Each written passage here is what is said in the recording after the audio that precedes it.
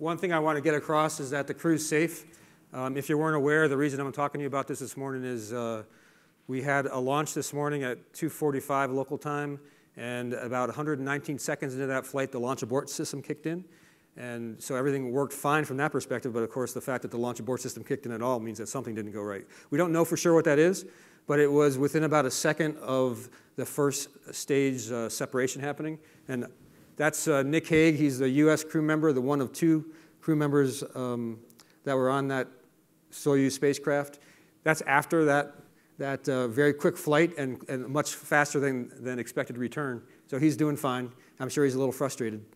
The way that launch abort system works, or actually right at launch, there is the first stage lights at the same time as the second stage. So imagine down the center, that's the second stage, and there's 4 strap-on boosters on the sides. At 115 seconds into that flight, the central tower of the launch abort system gets jettisoned. So it takes away that capability, but it's a really robust system. And the shroud that protects the crew inside the descent module and the habitation compartment that's going to eventually take them into space actually has thrusters on it. And at 118 seconds, like I mentioned already, the first stage separation happened, and then somewhere around 119 seconds, that those thrusters on the shroud took the crew safely away from whatever the problem was. Again, we don't know that yet. And then for the crew, they really don't have to do much other than be aware. In fact, probably for them, the first time they realized there was a problem was when the light went on, telling them that the system to separate them just kicked in. It should have been about 4 to 5 Gs for them. I've seen some reports that it might have been up to 7. Again, I don't really know what's correct. And then finally, the crew did have to do ballistic descent. That's probably the biggest thing they had to do, is press the button that said ballistic descent, and that just gives them kind of the old school default version. Doesn't require a lot of fancy stuff to get them back to the ground safely under a parachute like they normally would. And that's all I got. Thank you, Mark. They needed to hear exactly what you said. Thank you. Wayne, please join me on stage. What we have, as you heard yesterday, flight director of 41 missions. He's one person that has been through what's going on right now at headquarters. So I thought you'd get a little update. So just, first of all, I don't have any direct information, so thanks, Mark, for bringing us that. But I can tell you the context. Of course, it always pays to plan for the worst-case situation, and NASA and the flight control team have already put plans together. They have a contingency action plan, and they always are aware that these kind of things could take place. So the good news is the crew's safe. The Russians, the recovery forces have picked them up and already taken them back, and they're doing well. The next step is the Russians have set up an investigation board. They call it a commission, and they'll be looking into the cause of the failure, what caused it, and how to correct any problems. And of course, it's too early for us to even speculate on what might have happened during that booster failure. The Soyuz launch vehicle has been very reliable. I think Soyuz, in terms of manned spaceflight, has flown over 100 missions in 35 years since the last failure they had in 1983. That crew had a higher altitude abort back in 1983. Think about that. That's 35 years, if I did my math correctly. So it's been very reliable. There have been some failures of the launch vehicle in other varieties than the one that are used for human beings. There's a progress failure a couple of years ago. So everybody will be looking back over those kinds of things to see if there's any similarities, and hopefully they will get back to flying again. The scramble right now, and scramble may not be the right word, but there's a replanning effort obviously going on board for the crew that's on board right now in mission control. There were a number of tasks that were going to be done. I think there was an EVA for some battery replacements that Nick Hague was going to participate in. And so all those things are being replanned right now as we speak. And hopefully they will return the Soyuz to flight long before we have to talk about bringing the crew that's up there back down. And that, to me, is the key thing. We want to keep that continuous presence in space we've had since 1999. So anything else I can help you with, just collar me out here in the hall and we can talk. And, okay, thank you. So today you will hear from Then Feng, who's doing the commercial resupply program manager for commercial resupply, SpaceX, and Orbital K.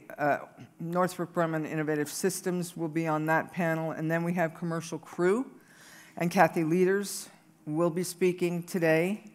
And I've already checked in with her today, so you'll be hearing from them later this afternoon. And they will give you as much information as they can when they're on stage later this afternoon. Ven wrote me just a little bit ago, and he will be here around noon, so anybody who would, just be respectful. He's going to tell you what he's going to tell you on stage, but he will be here in case anybody does want to talk to him. And so we're going to get on with the program at this stage. I want to thank everybody who helped us have a wonderful evening last night. My two colleagues, the Space Grant Program Manager, Joletta Patrick, and Erica Alston, got in really late, and they were like a whole day delayed for trying to get out here. So I'm very glad I have those folks here with us this morning, and thank you all for having such an interesting time getting here, but now you're here, and we're very happy to have you here. And I'm very grateful for all the support we had last night for all of our hospitality events. And I want to thank all of our sponsors, including Joe Bullington and Mike Whitmore. Joe Bullington is the comedian in the crowd. And Hotel Encanto did a great job.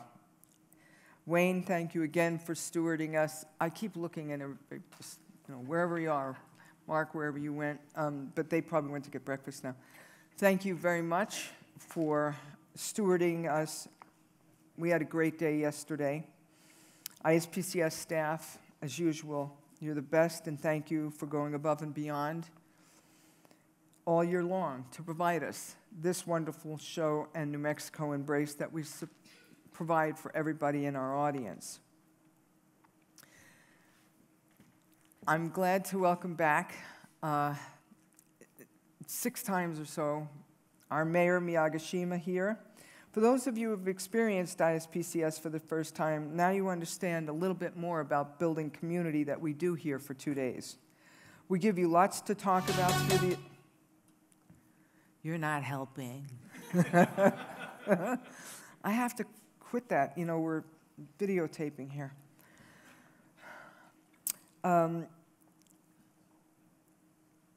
We give you a lot to talk about through the agenda, so that the networking here is very rich.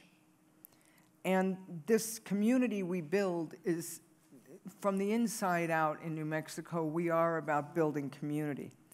Ken has supported this show since the first second he was the mayor. Well, I was probably in his office after everybody else who was congratulating him. But anyway, we've known each other a long time. And Mr. Mayor, would you please tell our audience about the city's support for the New Space Festival and about the full-scale model of Spaceship Two in front of City Hall? It's been very interesting to hear the comments. Is that really the size? Well, that's what full-scale model means. And anything else you would like to tell our audience? Sure. Thank you and welcome back. Thank you, Pat. Well, good morning, everybody. I have to remember that I brought this one to, I think, SpaceX. This is probably the coolest water bottle. And I can talk and not have to worry about holding a mic. So anyways, well, good morning. And thank you very much for allowing me to say a couple words. Thanks, Pat, for putting on such a great conference. I was looking over the agenda. So how many of you actually do the morning run?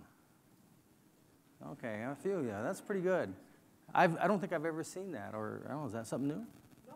Oh, okay, well maybe I guess I hadn't seen the different agendas in years past. So anyways, as Pat was mentioning, we are starting the Space Festival. It's something here that we're looking forward to. It's going to be really exciting. A lot of people express a lot of interest in it. We have a great person by the name of Phil Sanfilippo. He heads up our Economic Development Department, and he's just a fantastic organizer. And it's amazing let me put this stuff down. It's amazing the interest that we're getting, and we're looking really forward to it. It's going to be really fun. We appreciate, of course, Virgin Galactic for loaning us Spaceship Two. Yes, it has been there at City Hall. I wish we'd kind of moved it over just a hair, because it's in the front entrance of City Hall, so people have to go through the library to get to the City Hall. So it's slowed down a little bit of foot traffic inside, which they're a little bit frustrated, but nonetheless, it's pretty cool. We have 24-hour security watching it. It brings a lot of interest. We're kind of wondering where we're going to put it, because if we do, we have to be very careful, because wherever we put it, people are going to stop, and we don't want to cause any accidents, because there's just a lot of interest in it. So we're very fortunate for that.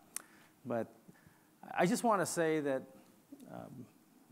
this is really amazing. The other day I was at a stop sign, and I saw out-of-town license plate from Alaska. It said the last frontier. And I think space is the last frontier. And for all that everyone in this room, for all that you do to help us understand this great universe of ours is really incredible. And the other day, my son, he's a junior at New Mexico State. He's studying to be a double E.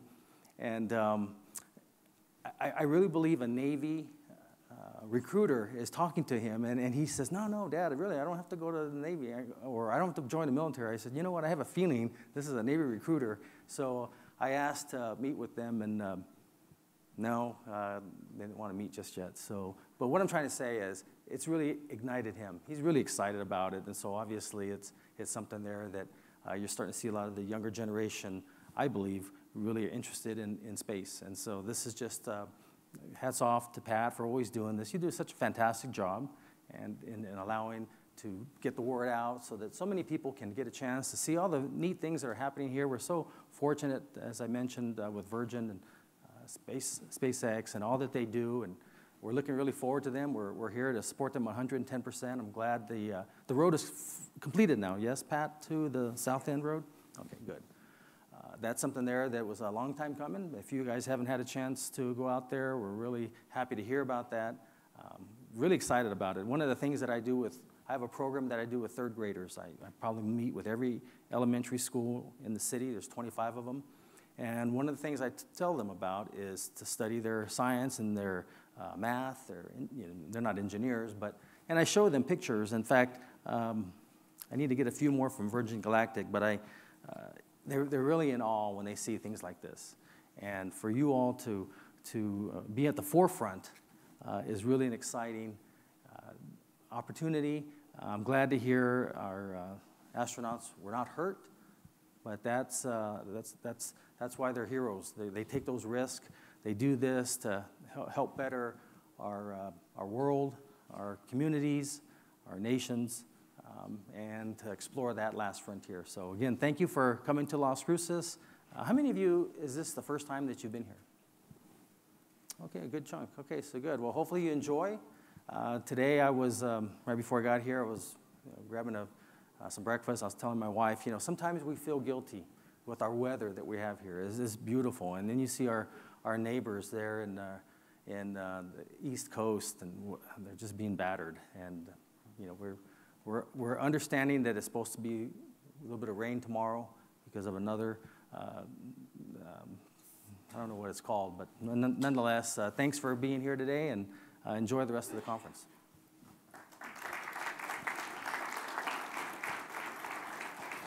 Yeah, thank you. Thank you very much, and good luck to your son. Okay, thank you. If he ever wants to talk about space, 646-6414.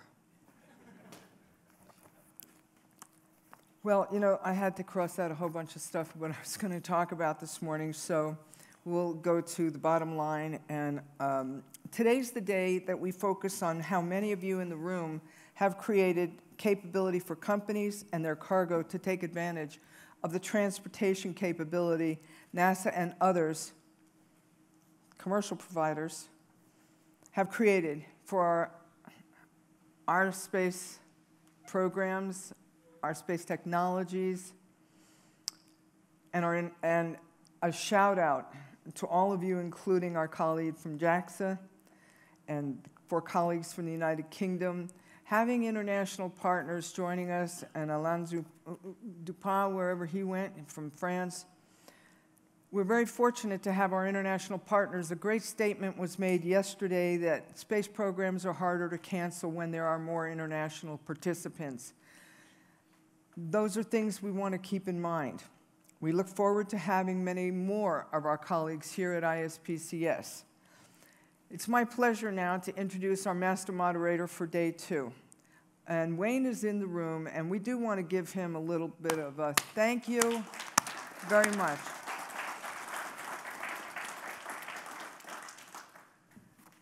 And Belinda, his wife, is here.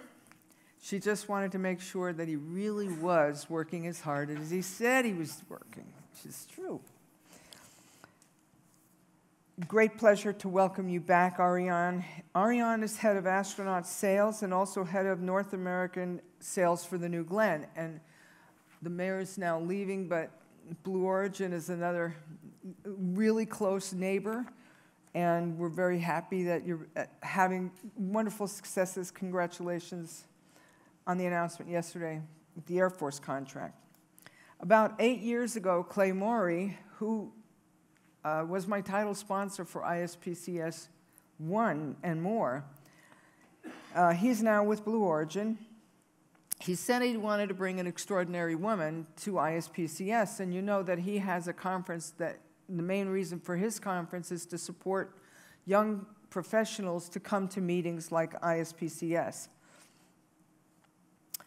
He said, I'd like to invite Ariane Cornell, who's the executive director for the Space Generation Advisory Council. They're working with the United Nations program on space applications. And in 2012, Ariane began her MBA program at Harvard Business School, and her professor, Matt Weinzierl, is in the room today, and he'll be speaking, and he asked Ariane, and I think I'll let you tell a little bit more about the story of you and Matt and how Matt got engaged with you. But fortunately, the word gets out. We have many of our partners are talking to each other about what happens here at ISPCS.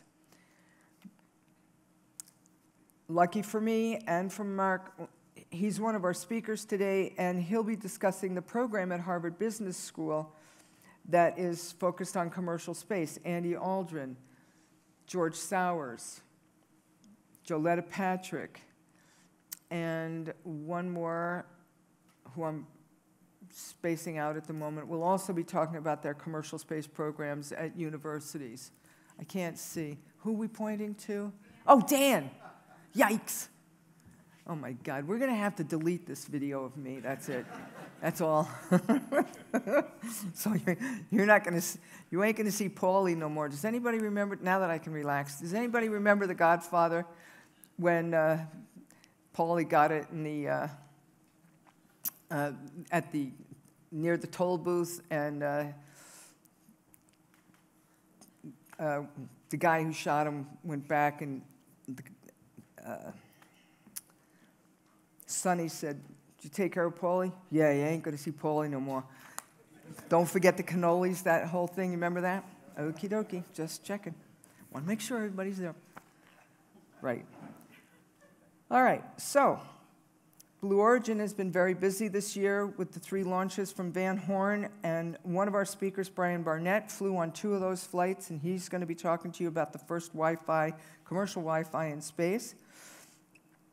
Congratulations on, prior to this announcement, with ULA being selected to do their first stage with BE4, and the moon race that you guys are talking about.